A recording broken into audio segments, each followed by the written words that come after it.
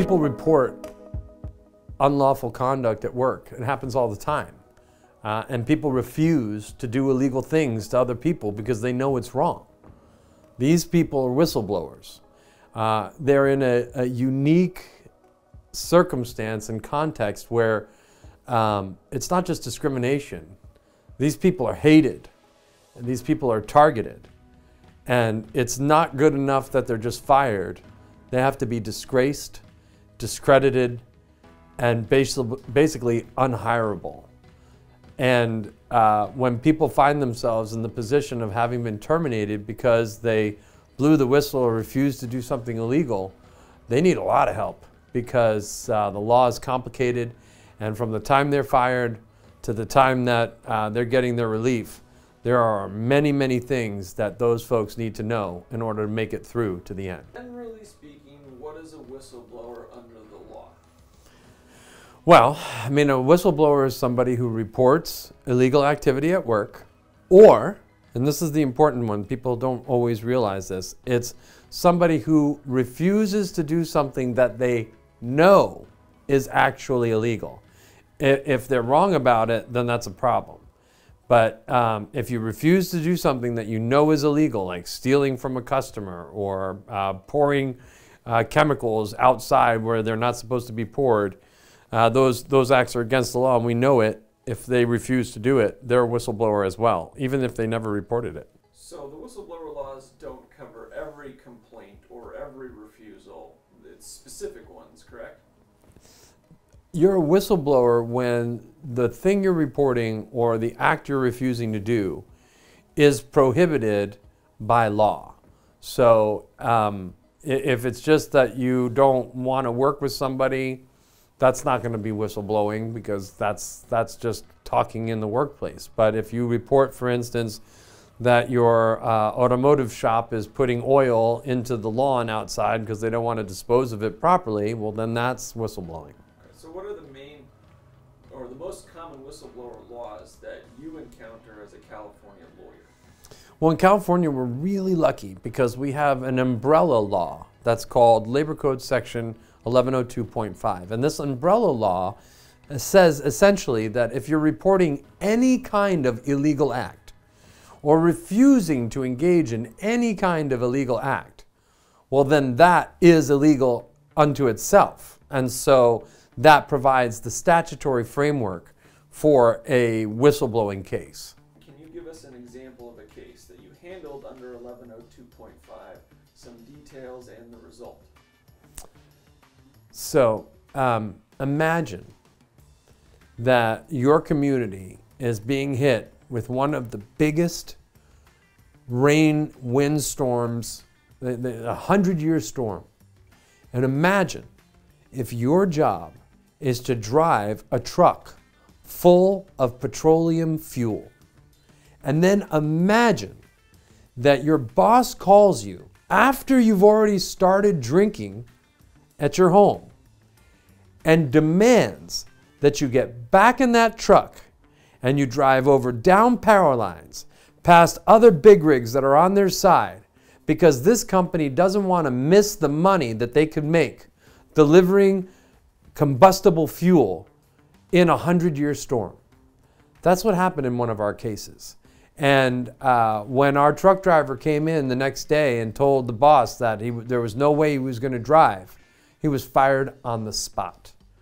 After we did our discovery and we took the deposition, including the president of this company, tapping his cane on the ground saying it's his company and he's going to run it the way he wants to. When the jury saw that video, it didn't take them more than an hour to hit this company with very high 7-figure verdict, which ultimately was resolved afterwards for a very successful amount on behalf of this client. What does somebody working in the medical field need to know about whistleblowing? Medical workers somehow they don't all realize how much protection there is for medical whistleblowers, because anything that's going to affect patient safety is going to be a topic for medical whistleblowing, right? So let's just say that normally there can be some concerns if it's a report versus a formal complaint, for instance. But for a medical whistleblower, all they have to do is report. It doesn't have to be in writing. It doesn't have to contain any special words. They just need to report that there is a concern about either hospital conditions, which is a very broad term, or patient safety. Those are the two areas: hospital conditions, patient safety. And remember that this involves both physical safety and psychological safety. So for instance, let's say you have a nurse who's in a procedure, but the doctor is yelling and shouting, and it's just becoming a distraction, and it's creating anxiety and stress to the point where the person feels that they cannot work in this environment. It's become that toxic. Reporting that circumstance is protected by law. So generally speaking, when we are contacted by medical whistleblowers who are seeking advice about what to do, we're always telling them, make sure that you have reported your concerns, and do it in a way that leaves a trail, that leaves some way that you can prove that you made the report. Put it in an email, put it in a letter, keep the copy. Make the report in front of people who you can rely on to be witnesses into the future. Don't make the mistake of just having a one-on-one where you can't prove that you complained, because after you make that complaint, you may very well find yourself out of a job. Could you give us an example of a medical whistleblower case that you handled? My office has handled many medical whistleblowing cases, and you know, I would say they're all extremely important and memorable, but certainly one of the major cases that my office did was on behalf of a physician's assistant who was reporting illegal conduct happening during open heart procedures. And then she was promptly removed from her position under completely bogus pretenses, where they made up accusations that really didn't have to do with her quality of care, but more just attacking her in terms of her personality and who she was. And we took that to a verdict in a federal court, and news of that verdict was heard around the world. Another common whistleblower statute that we hear about is Labor Code Section 6310. Can you please give us a brief overview of what this law says?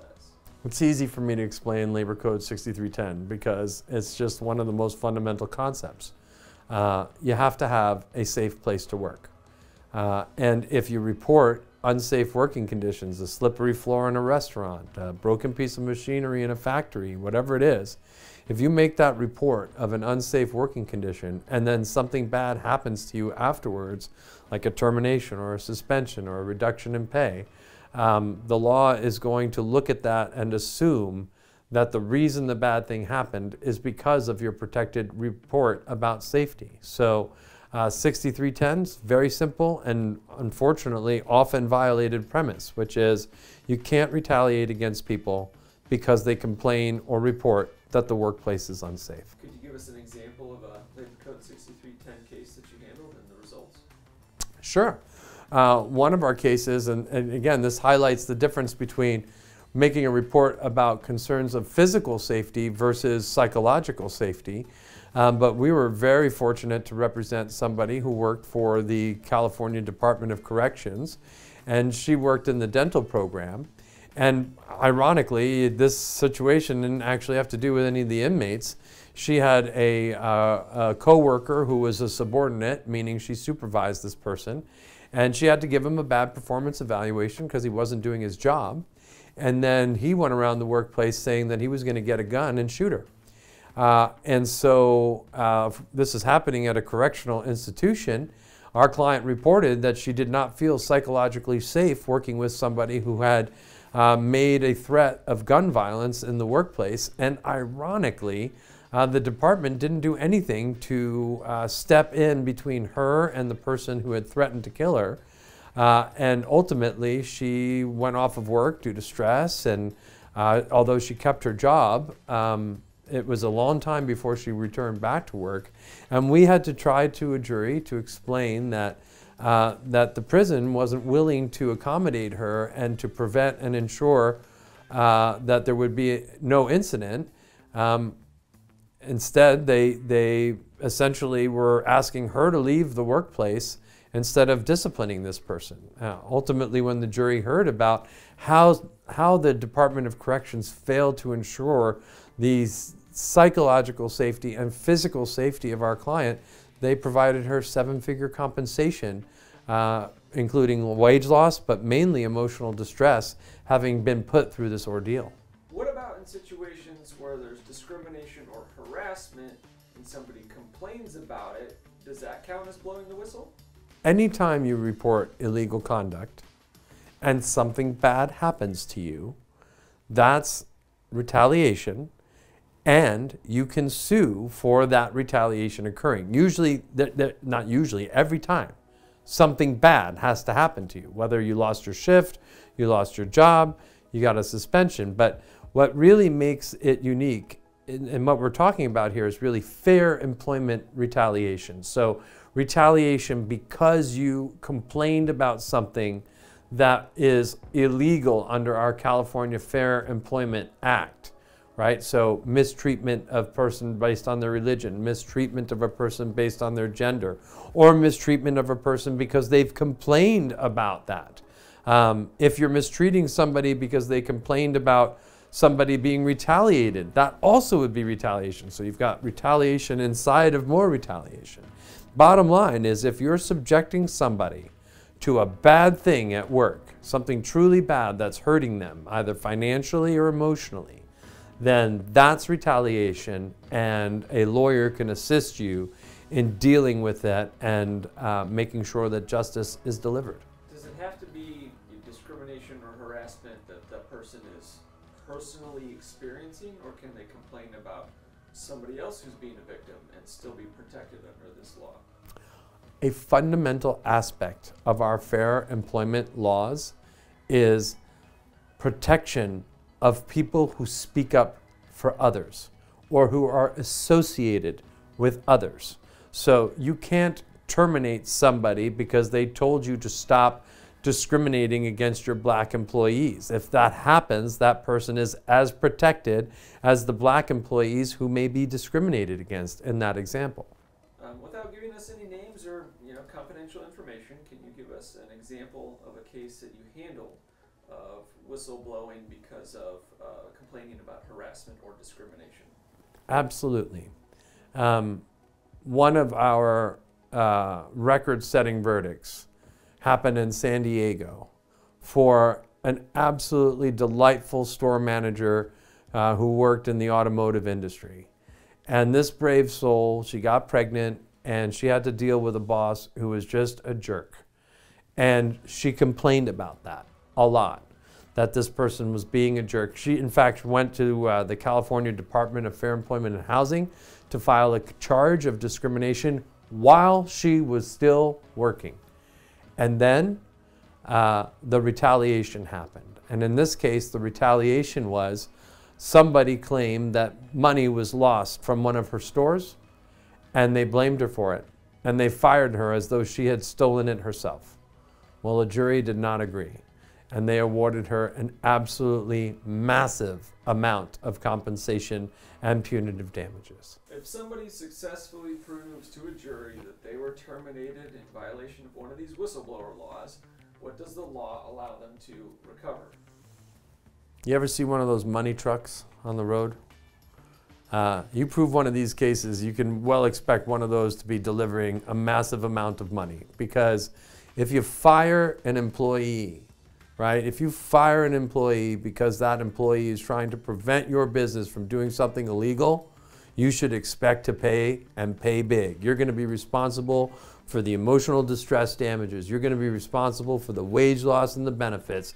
You're going to get hit with punitive damages that's going to make you feel it. It's a big, big financial liability when an employee is terminated illegally from the job that they've been performing well and just trying to help this employer work its business. So if you're a whistleblower, right, the company is going to invest a lot to discredit you, to ruin you. And you, more than anybody else, need competent legal representation. It's so important that you hook up with an attorney that you can trust and that you know has the experience you need to navigate those shark-infested waters.